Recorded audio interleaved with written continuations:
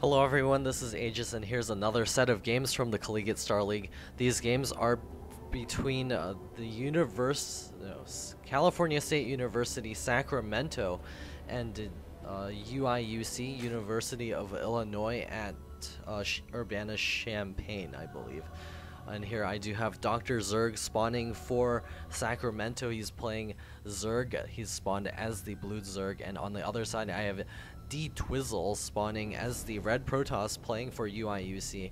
And we are on the map Zelnaga Caverns. And we are seeing a PvZ here. We'll see what these players decide to do in this matchup. And this is from the Collegiate Star League. This is from round 10 as well. Well, from the recent patch, of course. So we do see Zerg moving off to scout with a drone. Again, the Collegiate Star League, check out their website at cstarleague.com. We have games every weekend. We also do have streams available, such as the UMBC stream. I do cast for the UMBC stream. You can check that out at livestream.com/CSL_UMBC. We'll be on at 4 p.m. tomorrow. We do have the probe scouting up here, making sure that there's no expansion going down early. And Protoss is now going to start walling off with his gateway. The Collegiate Star League has 144 schools part of it, and we also hold events like the Collegiate Masters Star League, which is coming up here at UMBC. You can come check it out.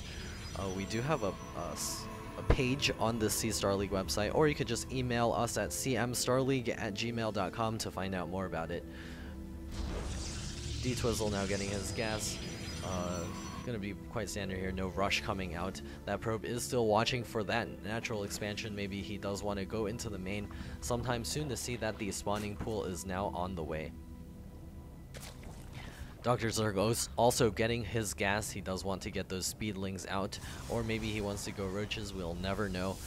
If he does decide to go for roaches, he could go for a 1 base 7 roach bust. We'll see if that's one of the choices that he does decide to do. D-Twizzle getting his cybernetics core here. He's got some probes not mining. They're finally getting them back to work. Maybe that was a poor rally point. Sometimes it fails to work when you're just microing your rally points around. This probe is going to be a little bit obnoxious there and blocking the drone from being able to throw down that expansion. So we do see a queen on the way, and Dr. Zerg is going to get out some Zerglings, try to get rid of this probe before he's able to throw down that expansion. D-Twizzle being extremely annoying, throwing down a pylon to block that expansion even more. Dr. Zerg is approaching that mineral count, so he'll be able to delay that expansion by a little bit. He does cancel that pylon, so we'll be able to salvage those minerals. We do have a warp gate research being thrown down by our Protoss player. He is getting his double gas, so we'll see what kind of tech he gets out. He needs to get out his first stalker before he's able to show. Oh, well, he's killing off the drone. He's killed off the drone, so he can do whatever he was about to do. Maybe he's going for Robotech or some other tech. We do see additional gateways coming up for D-Twizzle, and the expansion for Dr. Zerg is now on the way. And we also do have speed.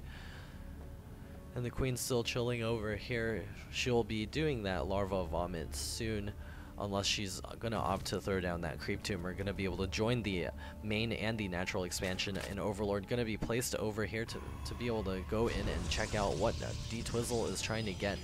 He's also getting some sentries out. We'll see if he does decide to go for a lot of sentries and then get an expansion. It does look like he's getting additional sentries now, so that may very well be what we will be seeing soon. The second queen is now on the way at the main, beginning the creep spread to the natural. This queen is chilling out here. She should make her way over to that hatchery. Gonna be able to get the larva vomit right away when that hatchery pops. Drones now being transferred to the natural, and we do have Zergling speed finishing up here, and warp gates are also done for D-Twizzle. He's moving out and expanding. That Zergling is going to spot this expansion, does see the probe out there ready for the expansion. We do have the sentries moving out along with a stalker. He's going to need to warp in a bunch of sentries there to be able to spend his money. He's not supply blocked, so he should do that as soon as the cooldown is spent, I guess. Dr. Zerg going for that spine crawler, does want to make sure that he doesn't get harassed early on. 2 spine crawlers coming up. We'll see if he does make use of the gas that he's getting to get a lair. Spotting over here with an Overlord as well, and D-Twizzle looking to wall off the backside, does not want to get any Zergling harass. We do have the Overlord still spotting over here. We'll see what tech pattern that D-Twizzle does end up coming out with. He still has plenty of gas to spend on those sentries. Getting those sentries early will allow the energy to climb up rather high. We'll be able to throw down infinity force fields as time goes on. We now do have a lair coming up at the Zerg natural expansion, also grabbing the gas. We also do see a evolution chamber on the way. So we are seeing Zerg transferring his build into the late game. His also moving in that Overlord to check for any 6 gate or anything like that. We do have D-Twizzle moving his Stalker back, does want to pick off that Overlord, make sure it doesn't see too much here. We do have D-Twizzle also getting his Forge at his natural expansion area, gonna start getting that saturated, and we'll probably see a +1 upgrade really soon. Zerg now getting the Carapace upgrade, and the D-Twizzle is starting the +1 weapons upgrade. Dr. Zerg still, he's not vomiting larva anymore. No larva popping off at this hatchery. We do have larva coming up here at the main. We also do have the Carapace level 1, as well as Overlords popping out. It does look like he got himself a little bit supply blocked there. Does want to remedy that by getting out those 4 Overlords.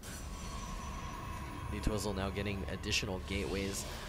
Was still not really revealing what exactly he's trying to do here. He's grabbing tons of gas.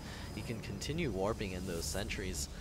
He's spending more on those Zealots here. He hasn't really scouted out to the Zerg base to see what Zerg is trying to get. We do see a Spire coming up. D-Twizzle is going to have to get up some cannons in the back of his base, maybe more Stalkers to help reinforce. He's now grabbing the pylons in the back. The Zerglings spotting around here, does want to see what's going on. The Stalkers moving into position, not quite being able to take those out. The Zerglings is going to get trapped here by the sentries. Not quite those 2 Zerglings getting out over there with like approximately 6 health. We do see Zerg breaking down these back rocks. Definitely wants to secure this 4th base, or no, this 3rd base here. Protoss is now moving out with a hallucinated Phoenix. Does want to get that scouting information so that he knows exactly what is going on. The Phoenix stopping by that watchtower to see what's up over there.